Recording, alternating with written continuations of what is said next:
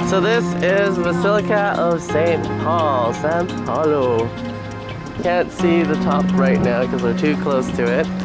But after lunch we are going to visit it. So of all the churches that we've been to, this is of course the 7th Basilica. Probably the grandest of all of them. This is probably my favorite one, other than St. Peter's of course. There's St. Paul in the front there. St. Paul outside the walls was founded by Emperor Constantine in the 4th century. The altar is built over top of St. Paul's burial site. The emperors from then on continued to expand and ornate the basilica over the centuries.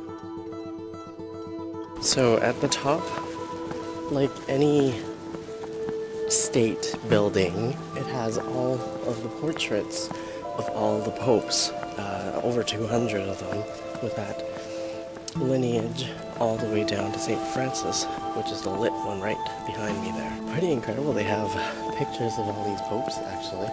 So there's the popes in my lifetime. We got John Paul II, we got Pope Benedict Emeritus, and then of course Pope Francis, and this follows that whole creed where we say, I believe in one apostolic church, because it is a lineage, a whole line of apostles coming down to today. The basilica did have its share of threats. Early Muslims damaged the building in the 9th century, followed by an earthquake in the mid-1300s. A fire in 1823 nearly ruined the building, and a nearby gunpowder explosion destroyed the stained glass windows. The Holy Door, this triumphal arch, and apse are the only remaining parts of the ancient basilica. So right there is St. Paul's sarcophagus, as you can see there. Right up here is St. Paul's chain, and made up of 9 rings.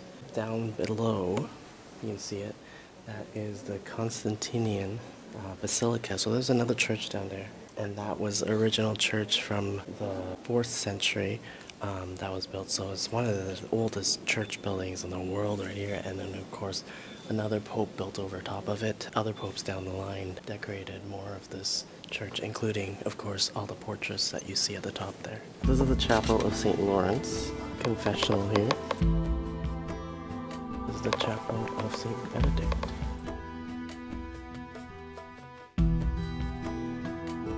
This is the sacristy.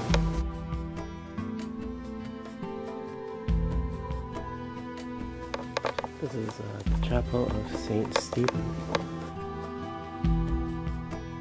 And then here is the chapel of the Blessed Sacrament.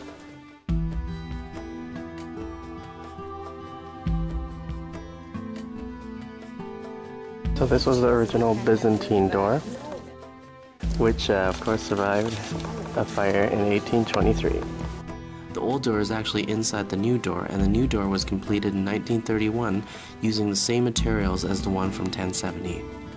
On the way out, there is a fair-sized gallery about the history of the building.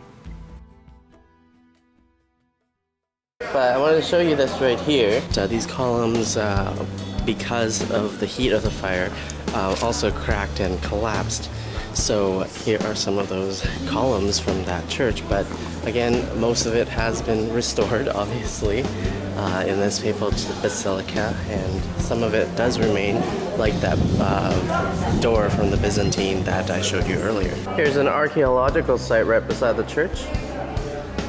And there was a settlement here right beside the church, of course. It wasn't just churches that existed here. There were actually people that lived beside these churches and markets and squares and things like that, but the things that remain are the churches. Okay, so this is lunch. Apricot dessert, salami, chicken, paninis, there's prosciutto one. There's cappuccino, beer, sparkling water, and Fanta.